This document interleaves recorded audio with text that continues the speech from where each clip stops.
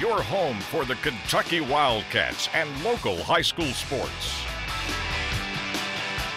John Calipari's coaching staff will lose a top assistant. Barry Slice Roerson is reportedly leaving the Kentucky basketball program. Evan Daniels of Scout.com was the first to report that Roerson is finalizing a deal to become an assistant at St. John's University. The Red Storm recently hired Chris Mullen as its new head coach. Both are from New York and have been friends since high school. Evan Daniels is also reporting that Tony Barbie will move from special assistant to assistant coach for the Wildcats. Now to the baseball Cats. They had a chance to take the series down in Arkansas on Sunday. They put 16 runs in a 16-4 win on Saturday, making it the largest win over the Razorbacks in the history of the series. Problem is, they may have used them up a little too much.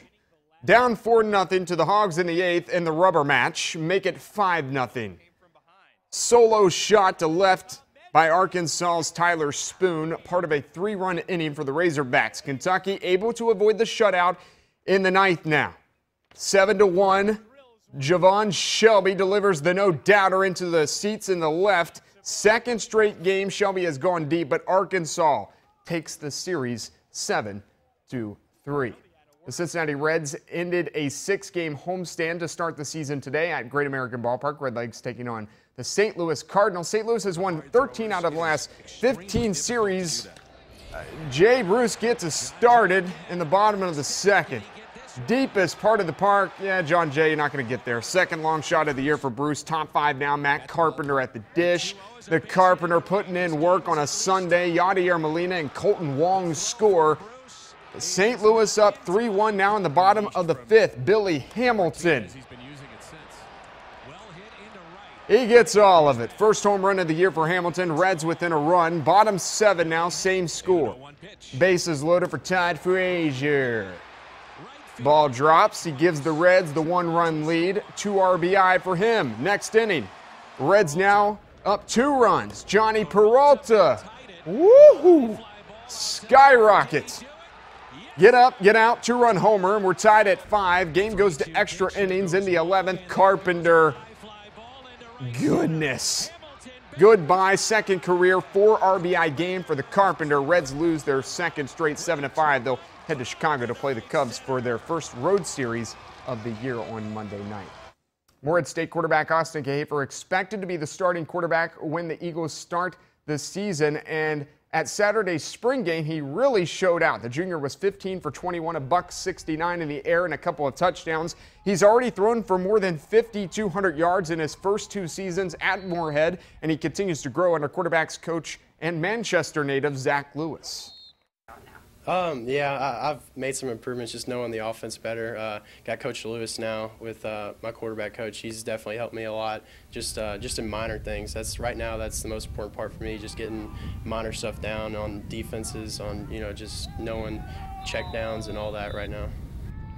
6 wins in a row for the Lincoln Memorial University softball team. The Lady Rail Splitters played a doubleheader today. Game 1, they won. So make it 7 straight wins, and win number 75 for head coach Natalie Layden. Let's go to game 2 now. LMU taking on Brevard, the Tornadoes.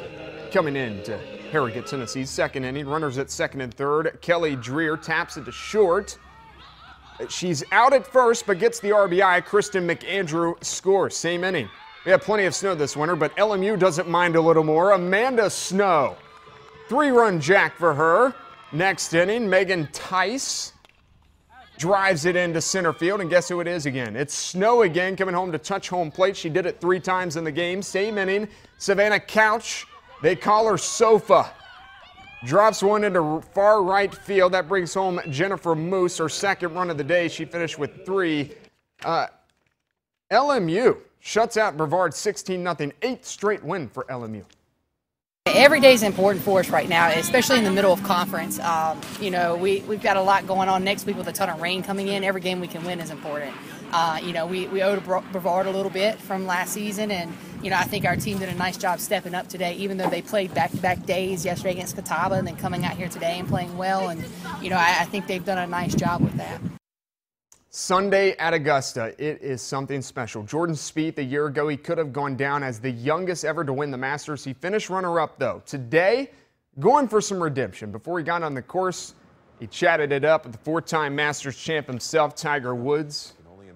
Spieth coming into the day on the final day with a 4-shot lead and the crowd favorite. Approach shot at the first. Solid. He's on the green in 2. Justin Rose goes on to knock in his putt first, and now it's Spieth for the birdie. Got it. He's 17 under on the tournament. Now to the par 4 third. Spieth, another birdie try. He finishes with 28 birdies at this year's Masters. That's the most ever. Now 18 under for the tournament. Spieth was in the driver's seat all day, and he never let off the gas here at the 15th. Another birdie. He becomes the first player in history to get to 19 under at the Master. Mama looking on. That's his brother. He's actually a starting guard at Brown University. Here he is on the 18th. His one blip, actually, it was a bogey. That's okay, Spieth. Go get you a green jacket out of the closet. Final round of 70. Jordan Spieth wins the Masters at 21 years old, second youngest to do so next to Tiger. He ties the Masters record with the lowest score with the 270 and 18 under par.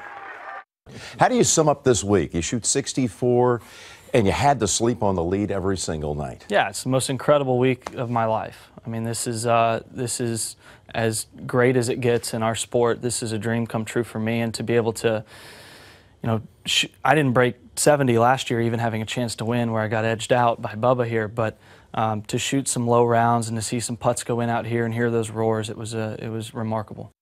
Just an incredible, incredible story for Jordan Spieth to win the Masters at 21 years old.